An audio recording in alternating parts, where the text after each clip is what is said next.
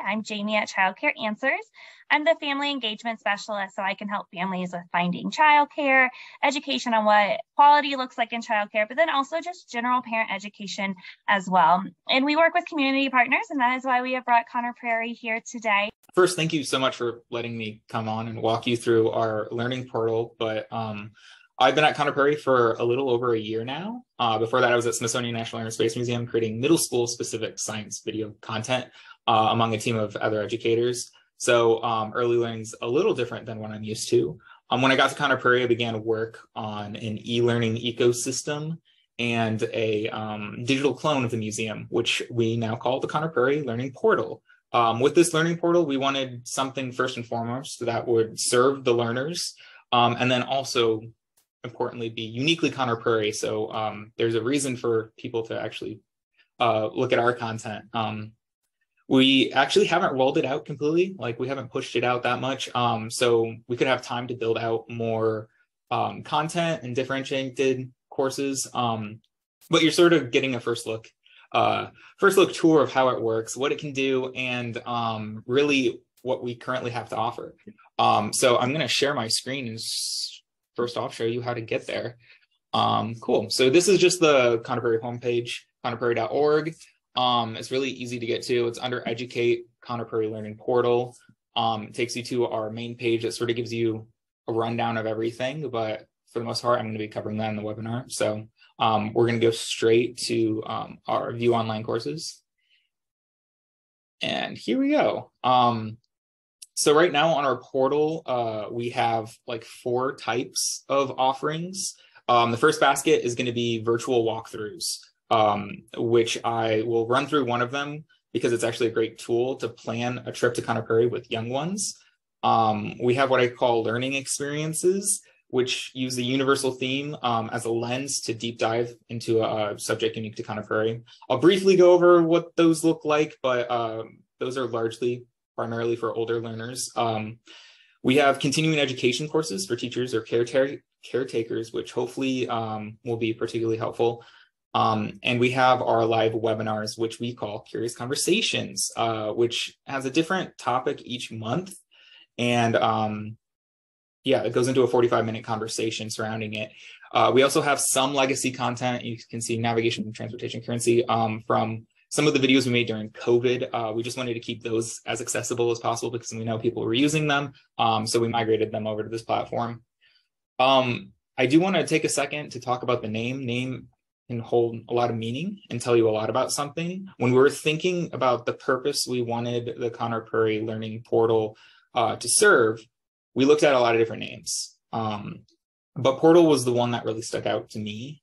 A portal is a doorway that welcomes you into a space or even another world. At Conner Prairie, one of our fundamental internal trainings for interpreters is called Opening Doors, where our staff are trained to not only bring guests into the conversation, but let the guests' curiosity really serve and drive their own learning. Even the physical signs that welcome you into Prairie Town, one of our experience areas at Conner Prairie, we call them portals. So we like to say that we invite our guests to step into and really be a part of the story that we tell here. And we wanted our online offerings to be no different. And that brings me nicely into our virtual tours. So we have 2 virtual tours available. We have a walkthrough, which is similar to a standard Google Street View, where you can stand at an intersection and see all the buildings at eye level, or a perspective of a person on the street. And then we have a virtual interactive tour, where it's basically the same thing, but all of the items are sort of clickable. There's videos, there's photos that you can interact with virtually.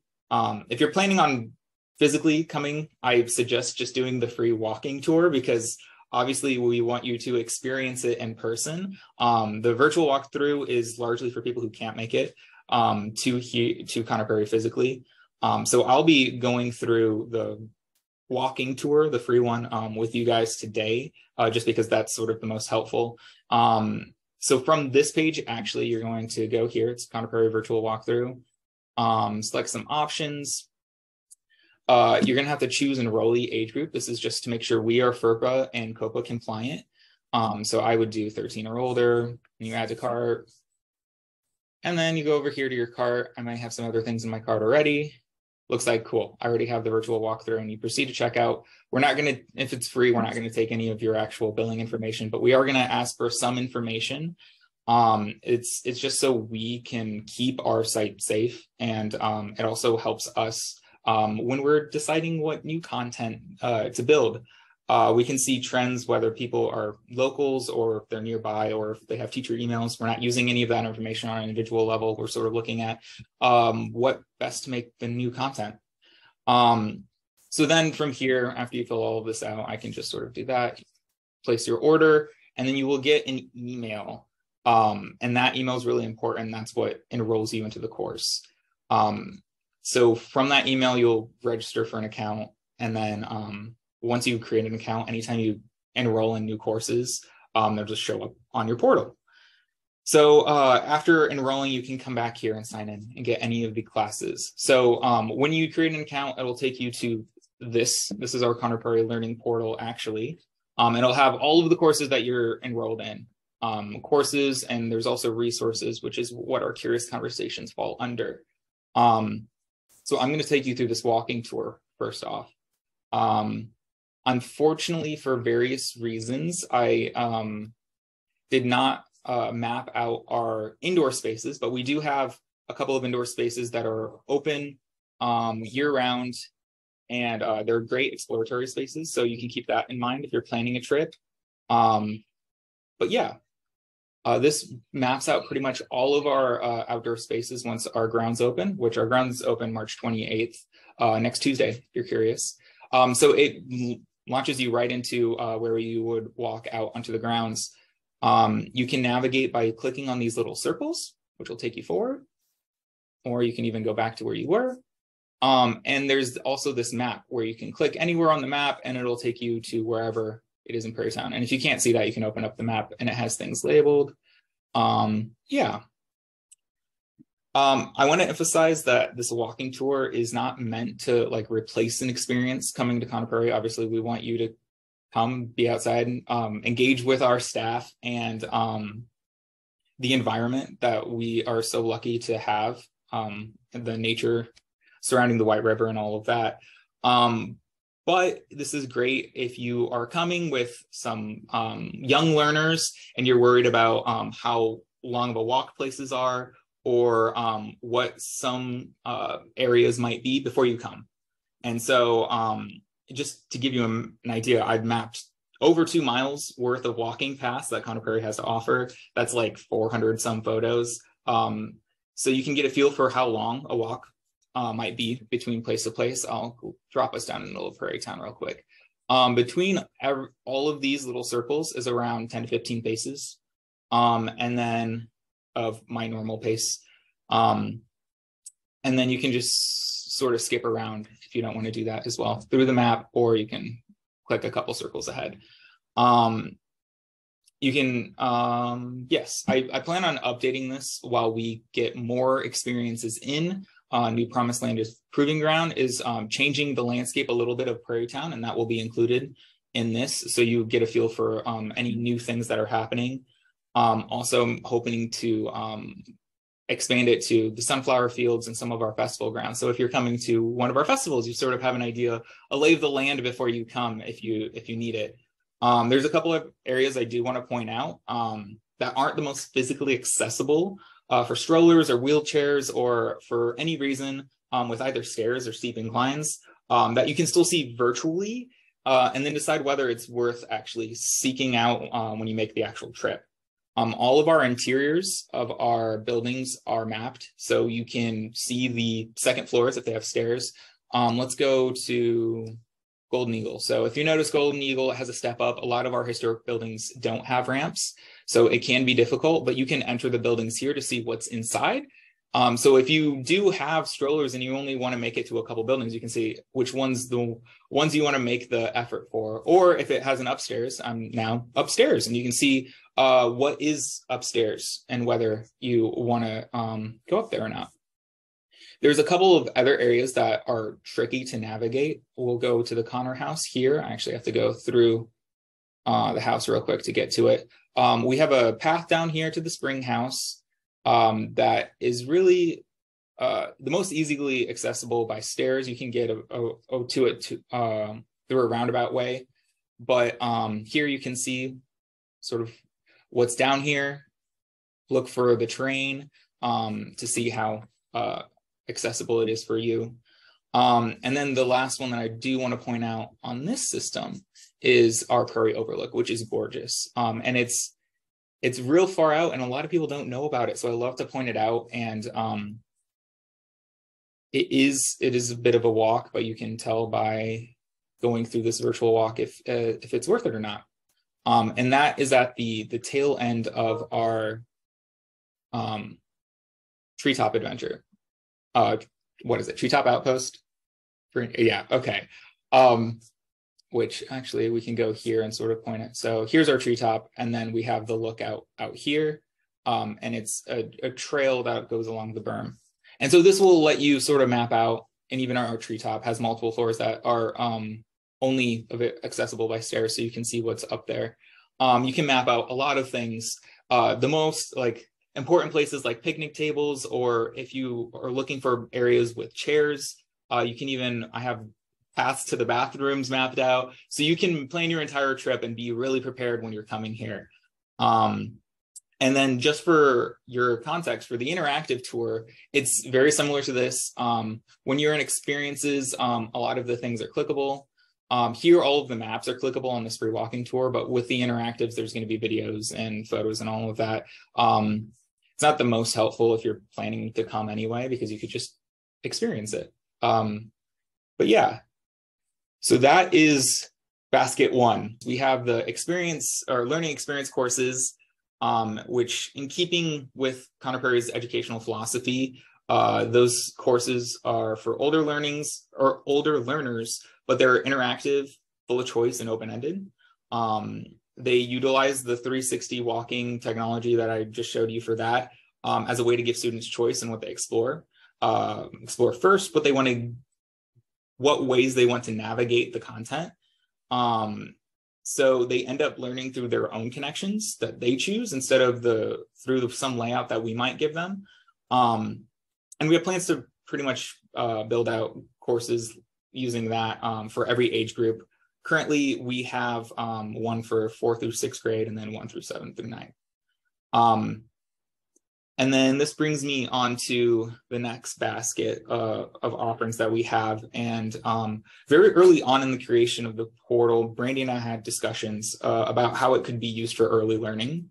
And we decided it would be largely developmentally inappropriate for an early learner to be learning content off of a screen when they should be outside learning through play and nature whenever possible, and not necessarily on a computer watching videos. So to still have digital content available for this age group, because we don't want to completely just ignore this age group, we are targeting early learning teachers and caretakers instead of the learners themselves. Our newest course for this is our digital guide to STEAM On Play Trip, which is, it goes through a play trip that we have at Conner Prairie called STEAM On. The play trip is for preschool to 1st grade. It introduces STEAM topics, science, technology, engineering, art, and math through play-based invitations. The goal for this course isn't really for someone to do like a cookie cutter copy of what we do, but to inspire caretakers to create their own version at home or in the classroom. Because they know their students best and can cater some of the invitations to their learners' interests, which we obviously can't anticipate all of the interests everyone has. The course we lay out in the course, I'll just go into it real quick. We lay out all of the invitations. Each invitation comes with a book that we chose. Each book's rooted in young people making discoveries or interacting with whatever concept in a historical based level, just to root each one also in history, because that's what we love to do at Conner Prairie. Ryan, would you be willing to share the introduction to STEAM On video? I think so. I don't know if audio works, but we can. We can try it. I love it, and it's just a great representation of what comes with the with each of the letters in STEAM, and how we're using that thinking to inform our practice. And also a preview to the upcoming digital twins to our other play trips, which have a history focus and It's About Time, and also a nature focus in Sensing Nature. So this would be a nice preview if we can get it to work, just to show you what is included in each of those snippets of magic that will be part of our digital twins to each of our play trips. Welcome. My name is Susan, and I am the Early Learning Program Coordinator here at Conner Prairie. And I am really excited to share with you our STEAM On Play Trip that we offer. A play trip is essentially a field trip for preschool through first grade students. They come to us from public and private schools, co-ops, and homeschool groups. Now, you may be curious about why our early learning field trips are called play trips. Here at Conner Prairie, we believe that play is one of the most important ways a child learns about their environment and begins to learn how the world around them works. Pediatricians, educators, and psychologists have been researching and sharing the benefits and importance of play for many years. And so our goal is simply to share the philosophy of learning through play and encourage educators and parents to intentionally provide play opportunities for the children in their own lives.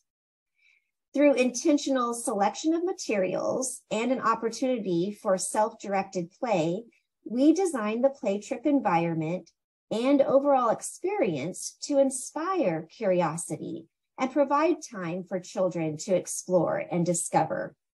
We believe that children need to be given the time, the space, and the freedom to play, tinker, think, wonder, explore, discover, and create. The focus is on the process involved rather than the final product, and the play that we observe and the dialogue we hear. Before we lead a class into Featherston Barn for the STEAM On Play Trip, we always let the students know that everything in the barn is set up especially for them to explore, to build, to create, to wonder. It's set up for their ideas. Then we tell the teachers and chaperones to please just take a step back, relax, and let the kids take the lead. The philosophy behind this is that during this type of play process, the role of the teacher and chaperone is to listen, to observe, and think about what learning is taking place. Very little talking is needed unless a child invites you into their play, into their world. You will be amazed at what they will create when given the time, space, and the freedom to run with their ideas.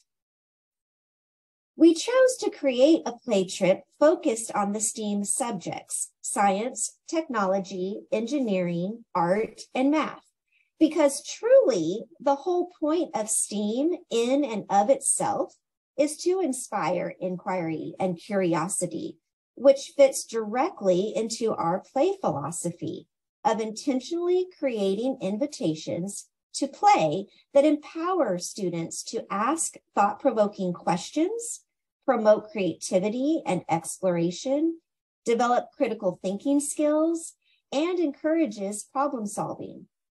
We felt creating play invitations based on each of the subjects in STEAM was truly the perfect blend to create a purposeful foundation for early learners to be exposed to science, technology, engineering, art, and math, all through play. We have chosen a book to accompany each subject.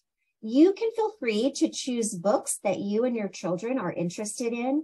However, the books we are using were chosen because we felt it was important for us to focus on a child in history whose curiosity and creativity led to a significant contribution to the subject area and for the historical background and setting the child grew up in. Please join us now for an overview of the play invitations that we used during our STEAM On play trips. And we really hope that you leave today with some inspiration and some new ideas to try some of these play invitations in your own classroom or with your children at home. Each of the following videos walk you through the specific provocations and books that we selected for each of the letters in STEAM. And this is just a good picture for you and what the future digital twins will look like with our other play trips and other content, especially when it comes to early learning. I don't want to give up all the secrets of the course because it's right here. You can come and do it yourself. But I do want to walk you through quickly about the technology play invitation, because I did have some help in choosing what we were doing. And all of the other play invitations came from our early learning experts. Susan Billing was a big force behind this one. And of course, Brandy oversees all of this. So I don't want to take away, they came up with literally everything else. I was just helping with technology because I think it's important, considering I just said we didn't think it was developmentally appropriate for this age group to be in front of screens, to be like, oh, we're going to do technology and we're going to put them in front of iPads. I thought it would make sense to sort of explain that a little bit. For the invitation of technology, we wanted it to be a tool that would get them still up, moving, exploring the space around them. So they're not stationary, just staring at their screens. And we found a way to do this through 3D object scanning software that is free. We were able to download ours on iPads. Application we used was called Scaniverse because it didn't require our iPads to have LiDAR. A lot of new cameras have LiDAR and you'll get better scans that way, but there are software to just have it, a regular camera can 3D scan something, which I think is incredible. And so we left our iPads out as play invitations with a couple of objects already scanned on them to engage with, either stationary or there's also augmented reality, which I'll go into. We were very purposeful in the items we also made available to our visitors. It was an opportunity for us at Conner Prairie to make this experience uniquely Conner Prairie. You could put any objects, but of course we want to put something that's in our collection. And items that students don't usually get a chance to interact with because either the object is rare, it's dangerous maybe, or fragile. So if you are doing this with your own students, you may want to scan things that they maybe aren't allowed to touch or play with on a day-to-day basis. My favorite one, let's see, is this passenger pigeon. So we'll open up this passenger pigeon and you can take a look at it. This passenger pigeon we have in our collection was preserved with arsenic. And since they are now extinct, children wouldn't really have a chance to explore these in the wild. But with this technology, they were able to interact with this, and they're not able to hurt it because it's fragile, and they aren't really exposed to any of the dangerous arsenic. So it's a really cool, unique way for someone, a child, to actually get to experience this that they otherwise wouldn't, and they get to interact with it. So to go along with the theme of technology also, let's see, where's my X button? There it is. We chose some things that represent technology of the day. We have a foot warmer that actually used coal to warm your feet. And so it's obviously been replaced by newer and or safer technology. Each object itself gave the opportunity for the student to learn more if they were interested. The application also shows, also obviously allows them to scan objects that they wanted to. So it gives them the choice to choose what objects they find interesting, or maybe you can make it a provocation of what they find important. And then they have to problem solve a way to scan it, because it's a fun trial and error to try and get them to scan. And then also through augmented reality, where they can basically take the iPad and place it in the space. It gives them an opportunity to gain spatial awareness. And then think about how they even exist in a 3D space, and thinking about scanning things in multiple dimensions and all of this. And so we have our ones available for you to learn from. Again, I would suggest you can also scan your own, especially if they're inaccessible to your young learners, or if they're really expensive or fragile items. And so that is that. There, we go into science, we go into engineering, art, and math, all into this course. And we also offer some resources if you're looking for other technology or other books to go along with your play invitations. So I'll go back to this screen to talk about our last basket of things. And it's Curious Conversations. And this one's a really fun one because it gives me an excuse to work with a lot of people all over Conner Prairie. These are around 45-minute casual conversations about a topic. For early learning ones, we did one in January about transient art and making of identity. It gives you a look at how our preschool uses transient art as play invitations and how transient art can actually help with the formation of identity for young learners. And of course, it will hopefully inspire caretakers to take what we do at our preschool and offer it to their young learners. I don't want to speak too much about it because I don't want to take away from the magic from the brilliant conversation. But if that's something you're interested, that's a free course that you can enroll in. And I highly recommend it. It's also the only Curious Conversation that we do that's not live streamed. So I had an excuse to make it look real pretty. Much more visuals of people actually doing transient art, of our preschoolers doing what we're saying works, and then also just different camera angles and make it look a little better. So I like that one. The other conversation that we actually had this past month in March is about making purposeful space for those with autism or other sensory needs. It's also a great conversation about making any space more accessible. And specifically about our new sensory boxes that we will have out on the grounds when we open again on March 28th.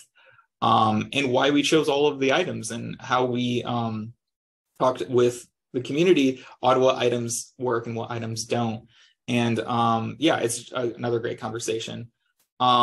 These largely Curious Conversations can be a bit of a crapshoot of whether it's appropriate for younger learners. We in the next couple of months, there's going to be some like 8th grade, high school level things. But if you're interested, I will sort of run through what our plans are for the next couple of months.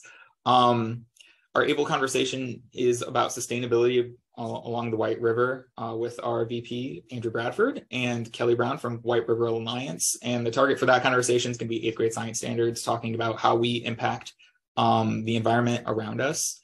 Our May conversation is between our agricultural director, Stephanie Buchanan, and Dr. Michael Sturek, who does biomedical research into Ossawott hogs, which we have a bunch of on our property. And they're talking about why these animals are so important to us understanding diabetes. So how we can learn more about ourselves by the study of these hogs, which I think is fantastic. But that obviously higher biology level. And then our June conversation is going to be about civics and preparation for new civic standards in the fall. So as you can tell, these topics are it gives us an excuse to talk about a lot of different things, which I find really cool. But we're hoping to have more early learning conversations in the future, and we're always open to ideas. We will also be having, similar to CMON, we'll be doing a continuing education course with Brandy and our wonderful preschool manager, Jana, about early learning education. And that will be sometime in April, whenever we get around to filming it. And then, yeah, and then the last thing I want to mention is even this webinar, while obviously it's going to be with Child Care Answers, we're also, we have it living in a blog on our Conner Prairie website with context to this cool partnership that we did. So I just wanted to say that it will be available. Thanks so much, Ryan. I think there's a lot of incredible information there. I could see, you know, as a parent, especially during the summertime, like maybe going and having your like teenager or like your 12-year-old go through this and like plan their own trip. And like, I mean, that's part of STEAM, is like trying to take their time to do the planning in order to have those experiences. So I could see this in a lot used in different ways within families in schools. So yeah, we're hoping so. And hopefully those virtual tours will be a much wider audience, obviously, than just, or we're hoping it can reach like retirement communities who aren't able to make it here, or homeschool students, all of that as well.